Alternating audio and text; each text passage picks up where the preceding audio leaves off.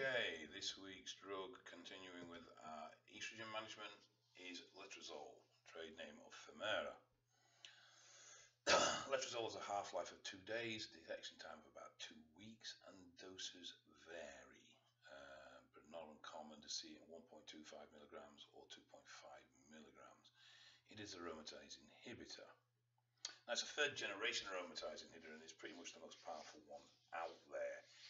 It has been shown to drop estrogen by as much as 98% at a dose of 2.5 milligrams a day, or even a dose as low as 0.1 milligram has shown reduction levels of up to 75%.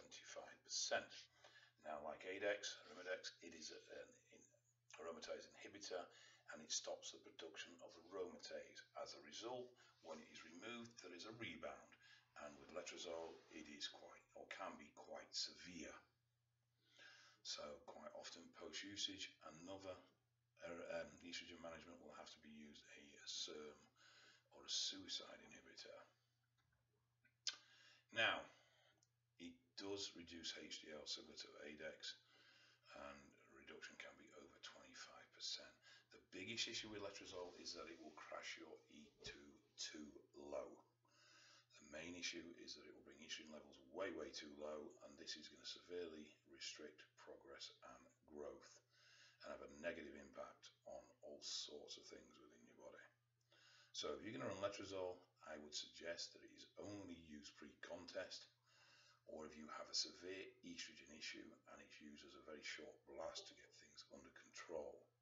If you're going to use it long term, you need to manage and test estrogen to make sure you have it in a healthy range. Right, it is slightly toxic. Not massively, but more so than Arimidex. And that is it in a nutshell. It is the most powerful estrogen control out there, which is why a lot of people jump on it. But most of the people that do use it regularly, you'll also notice that they don't get a great deal of progress in the gains department. They'll be lean and they'll be dry because they have very little estrogen in their bodies.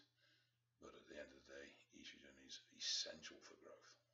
And as a result, they don't get the results they crave.